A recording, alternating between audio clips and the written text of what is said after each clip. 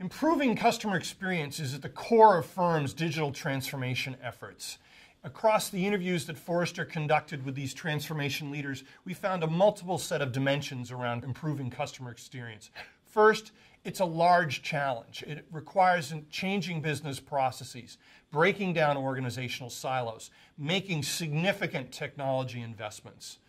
Customer journey mapping has emerged as a key tool to understand what those customer experience requirements are and map them to the investments. Companies are creating new skill sets around customer experience in business and IT to improve the experience. They're having to make significant technology investments to provide a more seamless multi-channel experience.